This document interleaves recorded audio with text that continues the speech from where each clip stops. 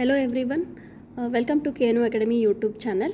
Okay, so in this class we'll discuss regarding ABG analysis. Alva tumba important topic. What is ABG analysis? Arterial blood gas analysis. So it is an important essential part of diagnosing, managing the patient's oxygenation status, ventilation status and acid base balance. So the commonest arteries yavdu antandre cyto, radial artery, brachial artery and femoral artery. Okay, the commonest site in that also radial artery ನಾವು ತುಂಬ ಸಲ ABGನ for blood ತಗೋತೀವಿ. Then what is our responsibility ಅಂದರೆ avoid suctioning before ABG analysis because suctioning will deplete patient's oxygen level. So ಇದೇನಾಗುತ್ತೆ, it leads to inaccurate ABG result ಬರೋದ್ರಿಂದ ನಾವು suctioningನ avoid ಮಾಡಬೇಕು. So ನಾವು ಯಾವ ಥರ ಸಿರಿಂಜ್ ಯೂಸ್ ಮಾಡಬೇಕಂದ್ರೆ we should use heparinized syringe should be used for taking ABG blood. Okay, ಇನ್ನೊಂದು important test ಯಾವುದಂದರೆ Allen test. So to find out the ಪೆಟೆನ್ಸಿ of artery will use this. So ಏನು ಮಾಡ್ತೀವಿ Allen test ಅಂತ ಸಿಂಪಲ್ಲಾಗಿ ಹೇಳ್ಬಿಡ್ತೀನಿ. ನಾವು ಒಂದು ಪೇಷಂಟ್ಸ್ನ ಕೈನ ಫಿಸ್ಟ್ ಮಾಡೋಕ್ಕೆ ಹೇಳ್ತೀವಿ. ನಾವು ಅಲ್ನಾರ್ ಆರ್ಟ್ರಿ ಮತ್ತು ರೇಡಿಯಲ್ ಆರ್ಟ್ರಿ ಮೇಲೆ, ಸೊ ಎರಡು ಆರ್ಟ್ರಿ ಮೇಲೆ ನಾವು ಫೀಲ್ ಮಾಡ್ಕೊಂಡು ಆರ್ಟ್ರಿನ then will put pressure on the site. So 30 seconds ಆದಮೇಲೆ will release it.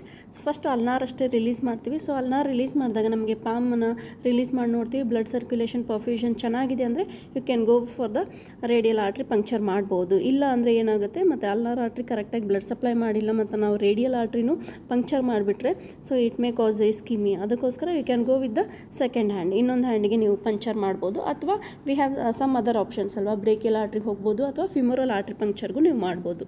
So within 3 to 6 ಸೆಕೆಂಡ್ಸಲ್ಲಿ capillary refill ಆಯ್ತಂದರೆ you can go for withdraw. Okay, normal values P H ಬಂದರು 7.35 ಇಂದ 7.45, PCO2 35 to 45, HCO3 22 to 26, PO2 80 to 100, then SaO2 96 to 100. Then coming to pH. So what is pH? Potential of hydrogen ಅಥವಾ power of hydrogen ಅಂತ ಕರಿತೀವಿ. So it is maintained mainly by renal and respiratory system. So what is the normal pH? 7.35 to 7.45. Okay, pH ಕಡಿಮೆ ಆದರೆ ನಾವು ಆ ಕಂಡೀಷನ್ಗೆ ಏನಂತ ಕರಿತೀವಿ? ಅಸಿಡೋಸಸ್. pH ಜಾಸ್ತಿ ಆದರೆ ಅಲ್ಕಲೋಸಸ್ ಅಂತ ಕರಿತೀವಿ. So next one PCO2. So PCO2 normal 35 to 45 mm of Hg. So PCO2 ಕಡಿಮೆ ಆದರೆ ನಾವು ಹೈಪೋಕ್ಯಾಪ್ನಿಯಾ ಅಥವಾ ಹೈಪೋಕಾರ್ಬಿಯಾ ಅಂತ ಕರಿತೀವಿ. PCO2 ಜಾಸ್ತಿ ಆದರೆ ಹೈಪರ್ ಕ್ಯಾಪ್ನಿಯಾ ಅಥವಾ ಹೈಪರ್ ಕಾರ್ಬಿಯಾ ಅಂತ ಕರಿತೀವಿ.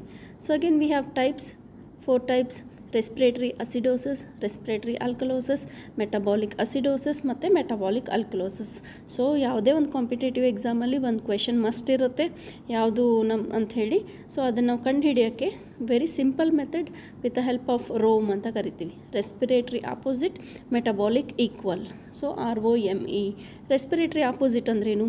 ಯಾವಾಗ PCO2 ಜಾಸ್ತಿ ಆಗುತ್ತೆ pH ಕಡಿಮೆ ಆಗುತ್ತೆ. PCO2 ಕಡಿಮೆ ಆದರೆ pH ಜಾಸ್ತಿ ಆಗುತ್ತೆ. ಜಸ್ಟ್ ಲೈಕ್ ಎನಿಮೀಸ್, ಒಂದು ಕಡಿಮೆ ಆದರೆ ಒಂದು ಜಾಸ್ತಿ ಆಗುತ್ತೆ, ಒಂದು ಜಾಸ್ತಿ ಆದರೆ ಒಂದು ಕಡಿಮೆ ಆಗುತ್ತೆ. So coming to metabolic equal ಅಂತ ಕರಿತೀವಿ. ಯಾವಾಗ HCO3 ಜಾಸ್ತಿ ಆಗುತ್ತೆ pH ಕೂಡ ಜಾಸ್ತಿ ಆಗುತ್ತೆ, HCO3 ಕಡಿಮೆ ಆದರೆ pH ಕೂಡ ಕಡಿಮೆ ಆಗುತ್ತೆ.